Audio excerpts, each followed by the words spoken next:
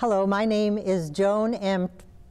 Troyer Bloomberg, and I'm telling my quilt story at the Faith Presbyterian Church in Huntsville, Alabama, on Thursday, November 15th, 2018.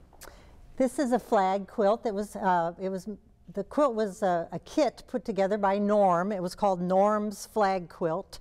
And so I purchased it. I thought, well, as a new quilter, I would be able to do this really, really well. Well, this little poem tells the story of the quilt. I'm sewing these seams 1/4 an inch, and they came out curved by less than a pinch. When I turned to the back side, the fabric was matched, and most of the seams 1/4 inch hatched. You'd shout, "Merry Christmas, you're almost done." But the 1/4 an inch is really not fun. You'd say, "Oh, heyday, you're nearly through." When I'd shout, "Oh, Mayday, my fabric's askew."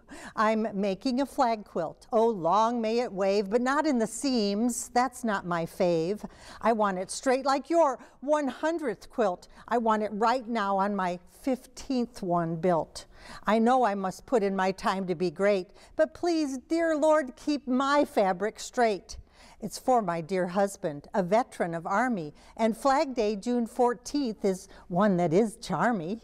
It takes so much time to undo what you did. Well, that you did it at all, well, can I have a bid? For when it's done, it's pressed to impress, and the flag-waving people will say nonetheless, you did it, as you ripped out those seams. You 1/4 inched it, so now you can beam.